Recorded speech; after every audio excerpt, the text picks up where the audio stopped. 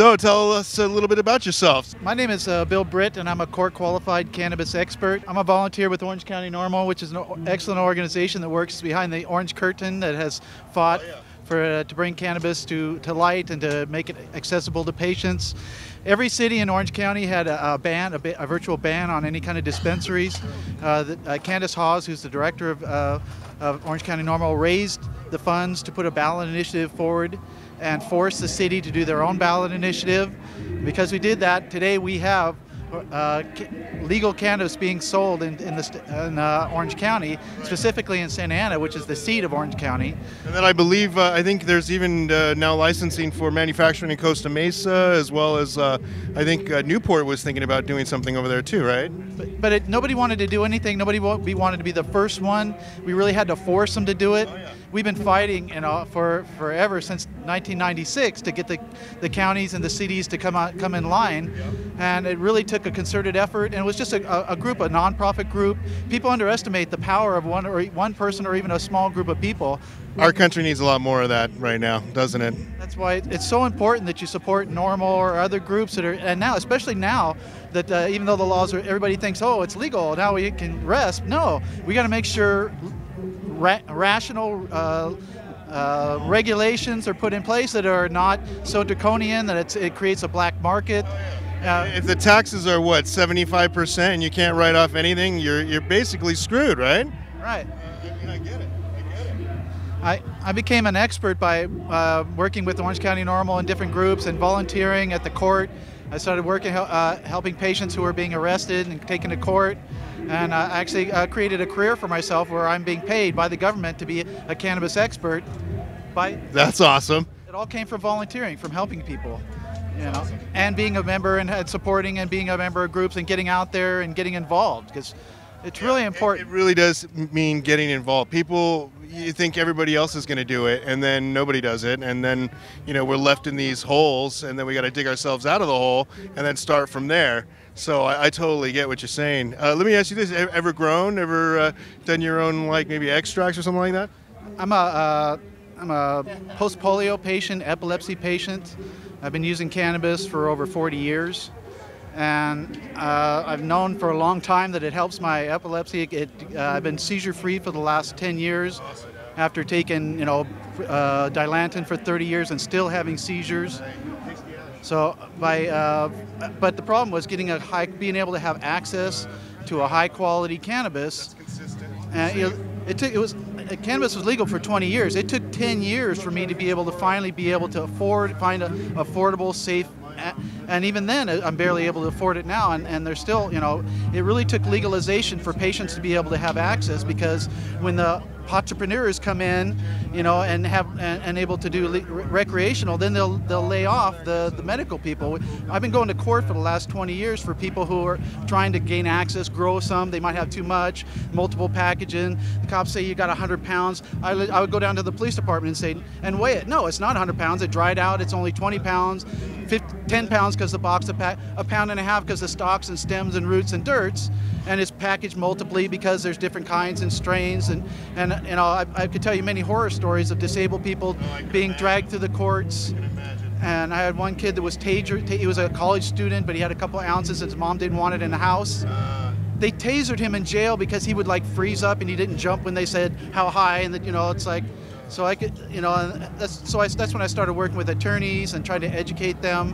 And my goal is, I'm really a patient advocate. I want to work with doctors and patients because I know how wonderful it's been for me. Right. I could get OxyContin, I could get any horrible painkiller. I hate pills.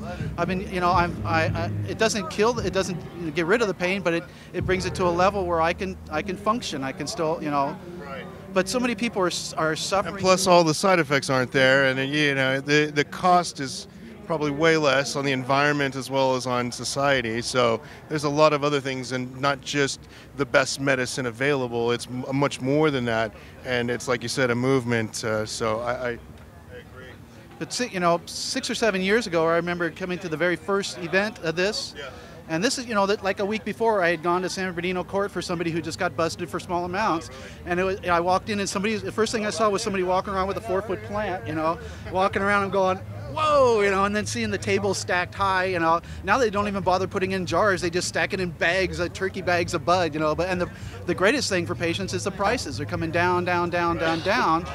And these other states like Oregon, I've been hearing wholesale is like $3 a gram. That's what we want. I want patients to be able to have access to this, everybody to have, especially the CBD products. Right. And it took medical.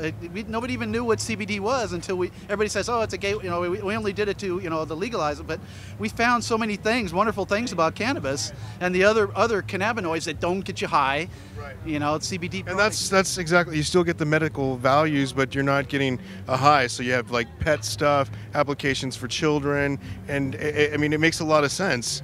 And to lump it all into this category of Schedule I bad stuff, which is completely being compared to these other drugs that are like way worse, that will kill you. Yes. Just right there, that will kill you, versus cannabis. So I'm right there with you. My mom was having anxiety problems. She's 80, and it's like they want to give her SSRI, serotonin reuptake inhibitors, and if you read the horrible side effects of these cannabis, she can't even.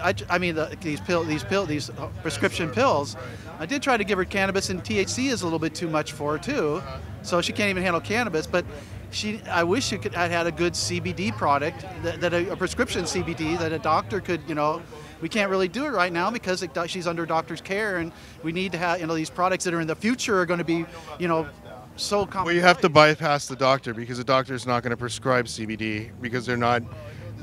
For many reasons, right? We don't need to get into the political. They can't, because you can't make right. any claims of any medical that it has any medical, benefits until there's studies that show that it does. But right, but then there's a lot of reliable companies out there that are testing their stuff, and it's high quality, it's consistent, and now that stuff is available. It's just the price, like you said, trying to get it down to maybe a little bit more or having the insurance company pay for it, which would be essentially what we would need. Bring the price down too. When the insurance companies have to start paying for it, then they'll fight to get get the price low. Right.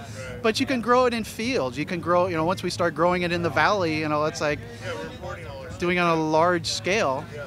It's going to be one of the cheapest. It's going to be the Bayer asprin of the future. Right. Our major stumbling block is the federal government right now. Oh, yeah. And when they come online, everybody else. That's what our major thrust and our major. It's going to take a concerted effort from a lot of people. That's why it's important that so many people get involved and get involved and help and support groups like Orange County NORML.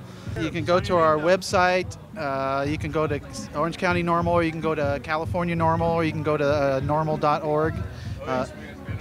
There's a lot of different groups, Students for Sensible Drug Policy, Americans for Safe Access. There's a lot of really good organizations, so look for somebody in your area. If they're having meetings, try to go to the meetings. This is how I became an expert, basically, because they don't teach what I know in school, so that's why I was able to actually create this career. And it's important right now that people get involved before the big rush comes in, because once the federal government the banks come online, then everybody, all the big boys are going to come in, and that's why we need to get involved now and get your place and find your niche, and make a name for yourself.